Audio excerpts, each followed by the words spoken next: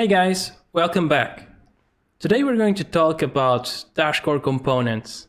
In the previous tutorials, we explored the HTML components, we saw how to give actions to our elements with the callbacks, and now it's time to go one step further and make our dashboards really cool with the dashboard components. So let's start by creating an empty file, and let's call it -intro.py.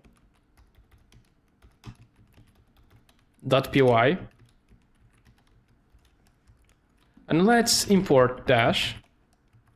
Let's take dash core components as DCC. And let's import dash HTML components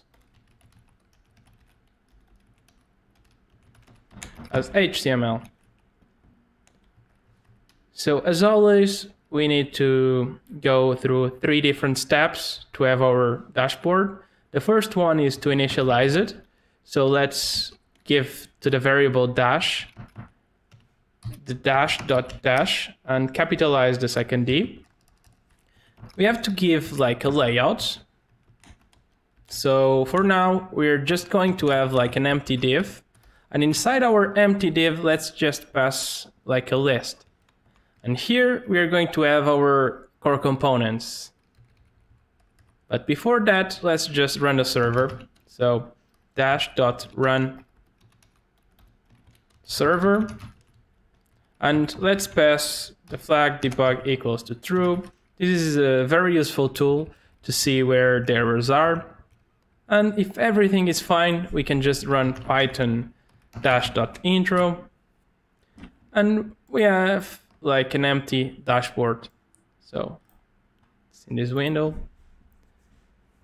Now that we have that, let's write our core components.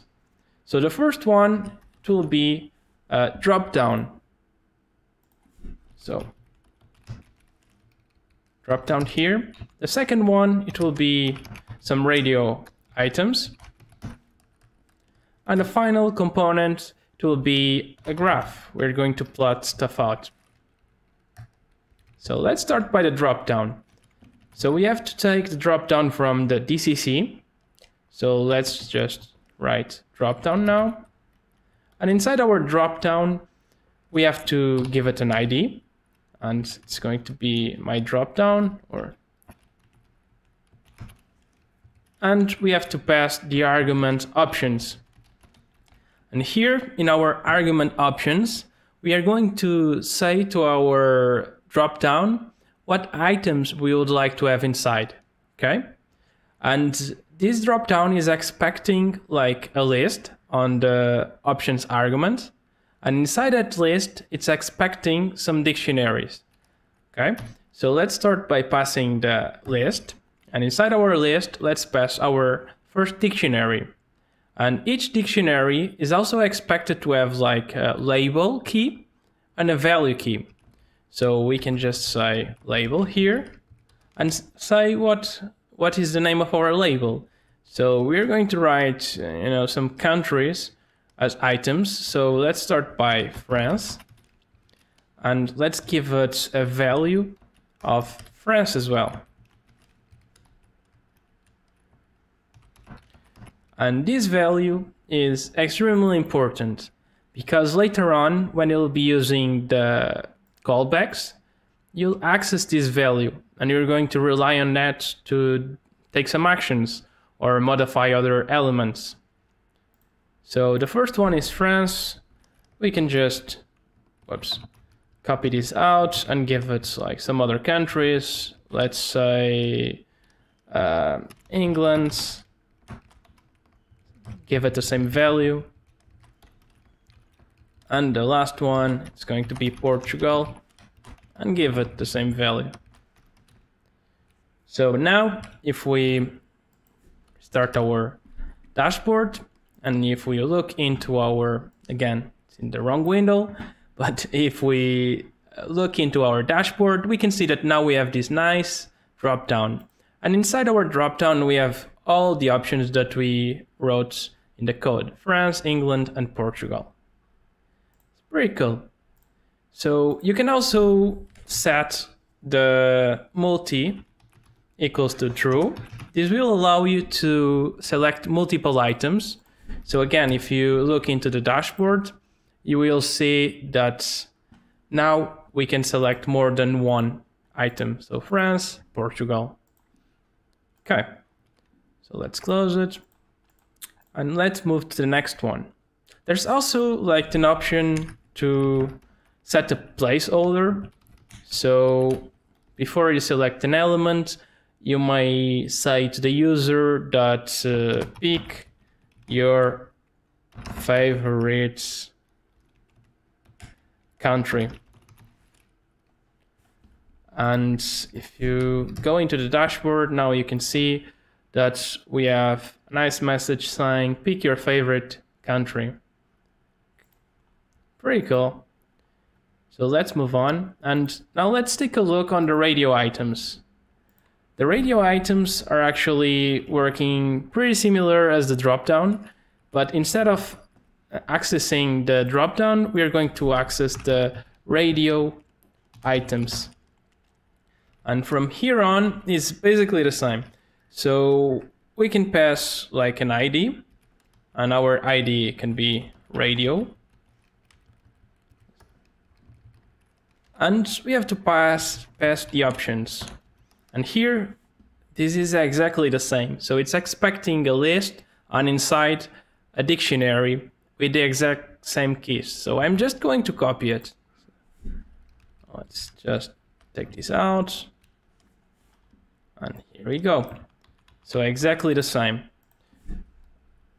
If we actually run our dashboard again, and we are probably missing a comma here. So these are different elements. Don't forget that we are inside a list and we have to separate the elements with commas, as always.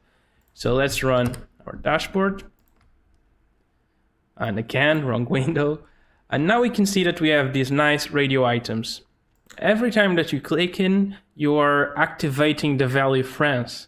So again, if you had some callbacks, you could just click like in France, and you could render like a map of France or something like that, or England or Portugal. So, and finally, let's take a look in a graph.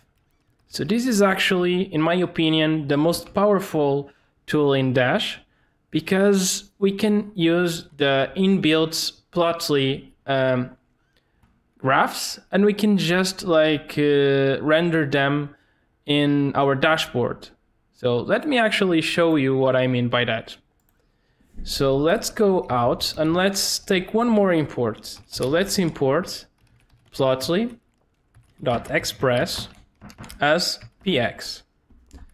You probably, if you install Dash, you probably already have Plotly installed, so no need for imports.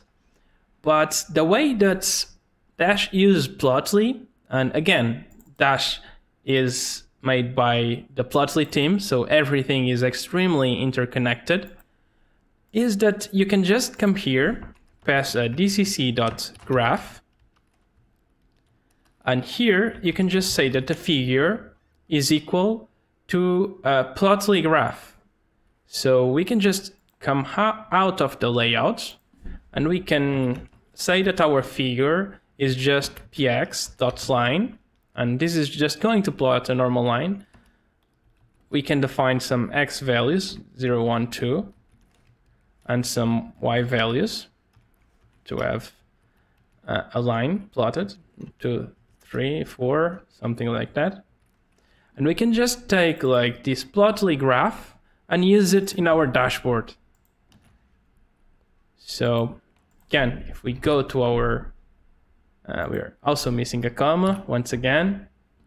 So let's go back. Okay, so it seems that Plotly Express requires pandas to be installed. So let's just install it, pip install pandas. This is also like a very standard library, and it should take just 1 minute to install. And after the installation is completed, let's just run our server again. Now we can see that our dashboard as a nice graph. And the cool thing is that you have all the tools that you usually have with Plotly already built in the dashboard. So you can zoom in, you can, play with the lines. There's a lot of things that you can do. You can even save the graph by default. You can, move in several directions.